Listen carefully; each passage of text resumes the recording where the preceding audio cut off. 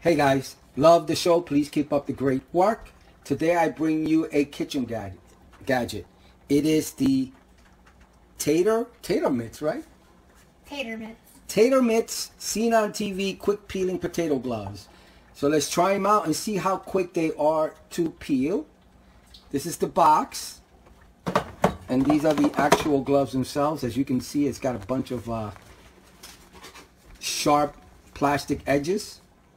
Or I should say rubbery. I don't know if this is plastic. This might be plastic or sharp. Well, they're grooves. They're plastic or they're rubber. The gloves themselves are rubber. They're regular dishwashing type of gloves, except for these things to make it easier to peel potatoes. All right, I'm going to fast forward the peeling of the potato process, and I'll let you know what I think of them. This is just one of the gloves.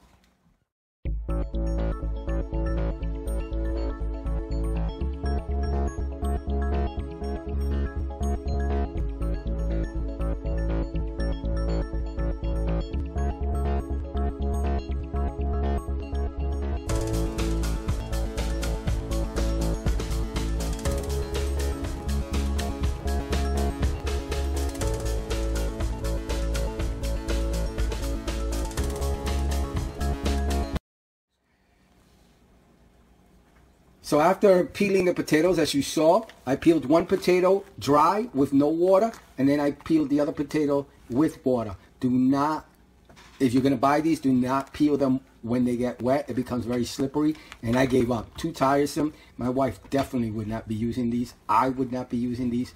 They're a workout. You know, a big, strong guy like Dick and Chad, no problem. But for me, I'm not gonna use the strength just to peel a potato. It was a lot easier to do it with a knife or a potato peeler. The gloves are going back. It's a do not buy. Again, this was the one dry. This is the one not dry. It became slippery once I wet it.